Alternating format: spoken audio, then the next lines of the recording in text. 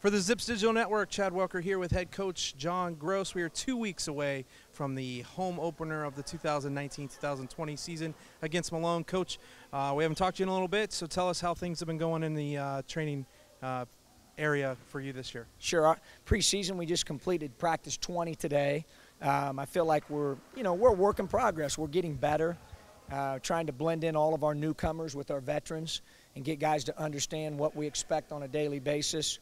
Really from an effort standpoint, an attitude standpoint, coachability, toughness mentally and physically, our ability to help others make our teammates better. That's what good teams do. So it really starts there. We've gotten better in a lot of those areas, but we still got to be more consistent with some of those. Those are what we call our blue and gold standards. And then certainly from an X and O standpoint, our defense right now has got to get better. Obviously last year we were #1 in the league and top 25 in the country defensively, and we're not near at that level right now defensively, but it's still early, and we're 20 practices in, and I do think with our length and athleticism, we have an opportunity to get better there. And then offensively, Chad, I think the biggest difference for people that watch us will be our pace. We're playing at so much faster pace offensively. It takes us really being in tip-top elite level condition. We've worked very hard in the off season to get that way, but it also takes depth. And the other day we played 9 in our scrimmage and had a guy or 2 out. Could very well play as many as 10 on any given day or given game. And I think that makes us, be able certainly to play the way that we really want to play offensively.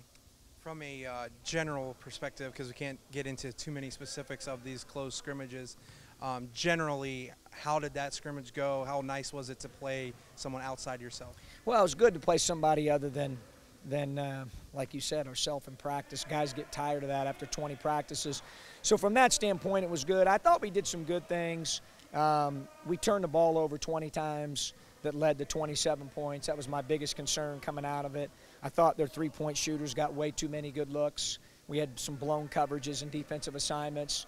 And those things you'll pay, when you do that.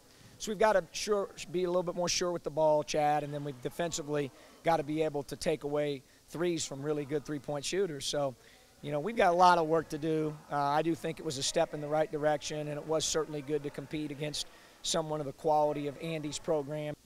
From the guys that who have been on the squad and been with you for the last couple of years, who might be some of the new faces and new names that the Zips fans might want to know about coming this season? Yeah, we've got a lot of them. We're really an odd team in that, we have this group of guys that are what I call our senior citizens group, that are pretty old and experienced and have a lot of reps and games under their belt. And then we have just a ton of newcomers. We've got 2 guys sitting out, Trimble and Daly. We've got the freshmen and Edwards and Tribble and Ali. Zarius didn't play, although he was in the system last year for the sit-out year. The other day was his first chance to play against someone, other than our own guys in well over a year. So we've got a blend of guys, new guys, old guys, and I think from a team chemistry standpoint, the good news is that the guys really like each other. They like being around each other. You can tell that they've been very respectful of each other, and I think have every intention to want to be good and be a team. We've got to get our conditioning's got to get better, our execution's got to get better, and we just got to be a lot sharper on both sides of the ball right now. For us to be the best version of ourselves, which is really, every coach's goal each year. They want to overachieve, and I do think we have a chance to do that. We've just got to shore up some things. Lastly, Coach, I know last year you started giving jerseys out during practice, the Drew Joyce jersey. Who of the 2 jerseys that you've given out, who over this preseason has kept that jersey, or is it changing often? Who are the guys who are getting those? Well, the Drew Joyce jersey has varied quite a bit. Obviously our primary ball handlers and playmakers, that's the assist award for the day. Cheese, Jackson, Tribble, even Ali, Scott Walter, those guys that handle the ball a lot for us have typically been our guys that have won that award, and it's varied quite a bit amongst that group. The rebounding deal has been pretty consistent. It's Cameron Reese. I mean, he's every once in a while, I'd say Zarius Williams is probably our second guy that's earned the award, the Fred Folding jersey, the most. But by far and away, Cameron Reese, you know, he's our guy that can really rebound the ball per minute played. We knew that when we recruited him.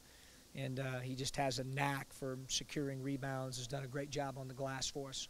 Appreciate the time, Coach, and best of luck coming up. We'll talk to you before the home opener on November 5th against Malone. For the Zips Network, have a great rest of your week, and as always, go Zips.